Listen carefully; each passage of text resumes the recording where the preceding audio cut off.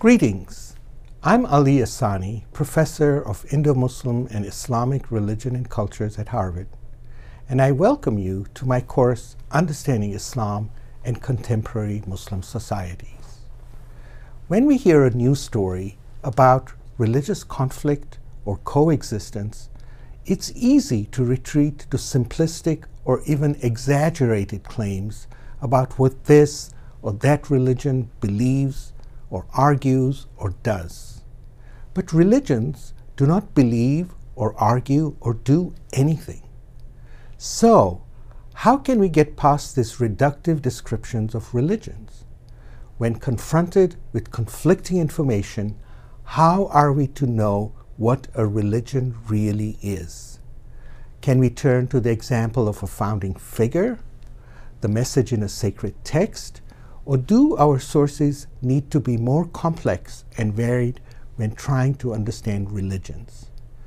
By showing you how to examine a religious tradition, specifically Islam, through the cultural studies approach, this course will help you grapple more effectively with the nature of religion and the diverse claims made about it or in its name.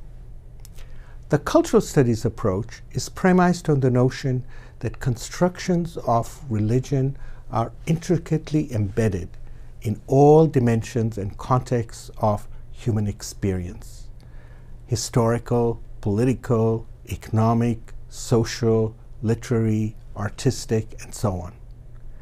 As these contexts evolve and change, religious ideas and institutions change. As a result, religions are not only dynamic, but are also marked by internal diversity. Asking what a religion does or teaches no longer becomes a viable question.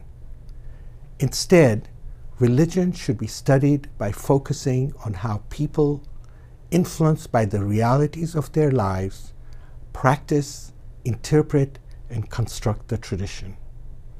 In order to highlight and distinguish between competing claims, we should be asking questions such as: who is interpreting the tradition, and in which context, and drawing upon what authority?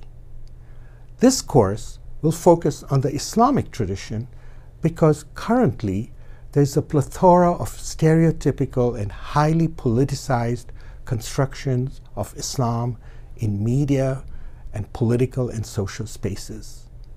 We will examine appeals to prophetic or scriptural authority, the development of post-prophetic authorities in contemporary times, including the nation-state, and specific case studies of countries such as Saudi Arabia, Nigeria, Iran, Turkey, Egypt, Pakistan, Afghanistan, and the United States that will highlight the importance of cultural context.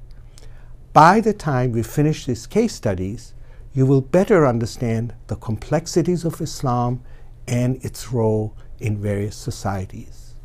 You will also appreciate the role played by ideologies such as jihad, colonialism, nationalism, secularism, and globalization in shaping the diverse and sometimes contradictory ways in which Muslims interpret and practice their faith today. Looking forward to seeing you in my class.